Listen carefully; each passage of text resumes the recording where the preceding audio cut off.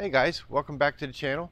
I'm Danny, Donna's behind the camera, and today we're going to teach you how to figure out the height of your rig using very basic tools. So stay tuned and we're going to show you how to do this. We'll be right back.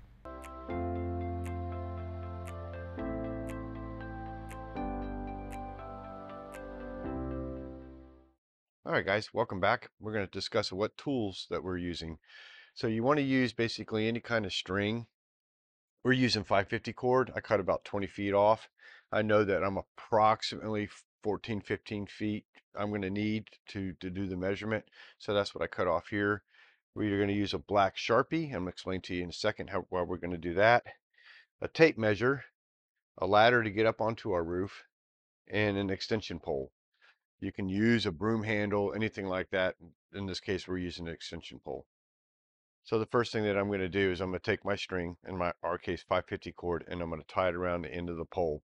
Don't have to be super exact about it or anything, but this is just going to give you a rough marker. So when we get up to the top of the RV, I'm going to be setting this at the top of the highest part, which is our air conditioner.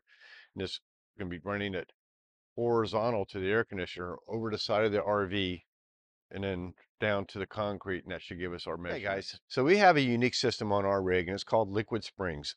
And what that basically is a hydraulic system for your suspension. They basically take out the forward suspension and then they replace it with a hydraulic system. We can raise and lower our suspension from our normal riding height 4 inches below approximately and 4 inches higher.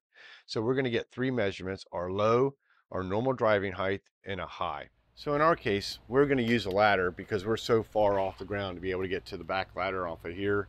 So it's just easier for me to just use the ladder instead of trying to use the ladder on the back of the truck. But safety first, do whatever is best for you. So this part's just basically for demonstration purposes only because I'm typically going to be on the top holding this.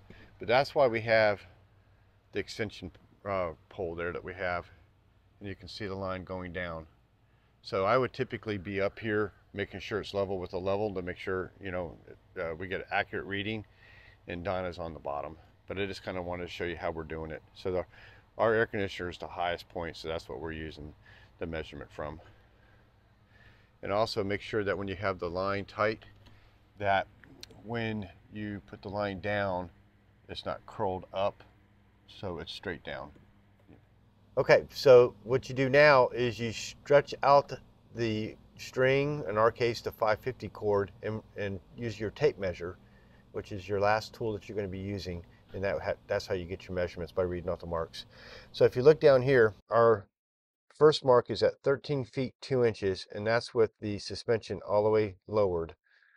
And then the next one is 13.5, that's our normal driving height. So that's the height for our Host Yukon on a flatbed CM flatbed. So if you ever want to know what your height would be if you have a host and you're thinking about a flatbed, this is it. The last measurement was 13 feet 9.5 inches. And that's with our suspension raised all the way up. So there you can see the suspension levels of the liquid springs. And that's how we figured out how to do our height. All right, so this isn't rocket science. You're going to be off a little bit, you know, the width of the string, the pull of the string, etc. There's going to be a little bit of a fudge error in here, but this is pretty accurate for us. And most important thing that you want to do is you want to make sure that you're in a level spot before you attempt this. You don't want to be on a hill or down a hill because you're going to throw your measurement off. So try to get the most level spot that you can, and throw in a little bit of a fudge factor in there. My calculations, I was thinking that normal height was around 13.5 plus or minus an inch, and we were right there.